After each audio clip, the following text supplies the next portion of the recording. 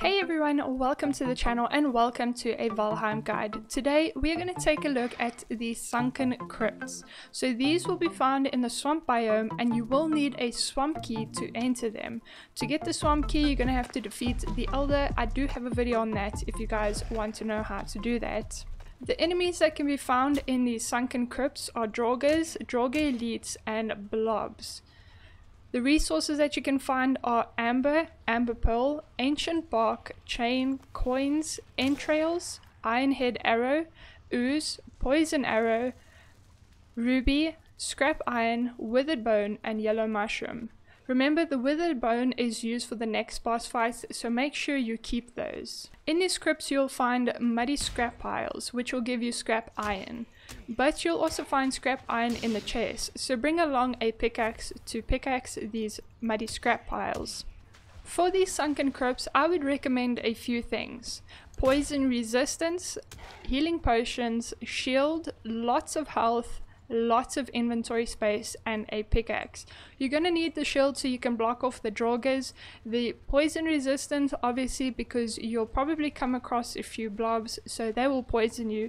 And then obviously lots of inventory space because, well, you're going to be picking up a lot of scrap iron. I would also recommend the following food combination: cooked meat, grilled necktail, and sausages. I have found that this gives me the best amount of health so far.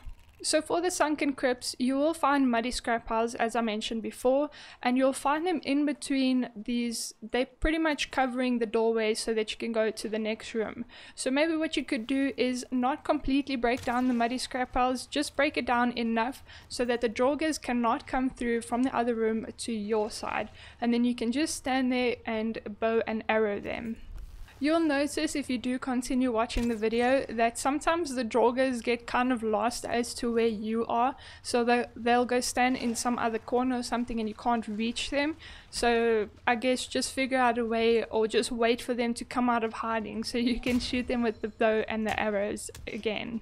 You'll also find these bone piles. I would definitely recommend getting rid of these bone piles as fast as you can because they keep spawning Draugrs and you don't want that when you're trying to loot muddy scrap piles. Okay, that's pretty much from me for this video. That's all the tips and tricks I have for the Sunken Crypts. I hope that this guide helped you. If it did, please let me know in the comments down below and let me know by liking the video. I'd really appreciate it.